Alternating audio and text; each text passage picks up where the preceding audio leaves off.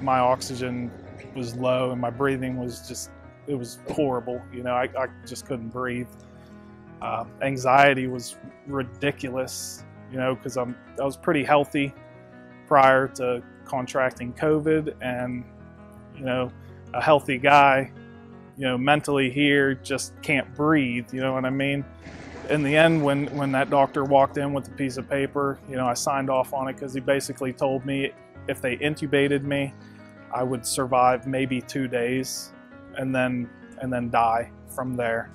I didn't think I was going to make it at that point, you know. I had already made my peace that if I was going to die, I was going to die. But the only thing that, you know, kept going across my mind was my 3 kids, you know. And it's like, you know, I can come to peace with it, but leaving my kids behind, that's hard.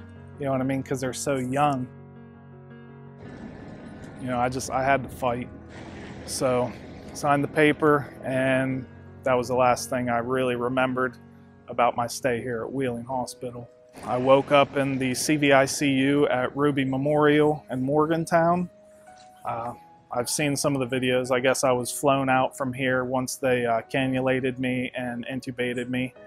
It was Dr. Prabhakar. He did an excellent job. I'm still here, you know, because that surgery on its own with COVID, I guess the clotting and bleeding, it's a 50-50 shot of surviving just that surgery.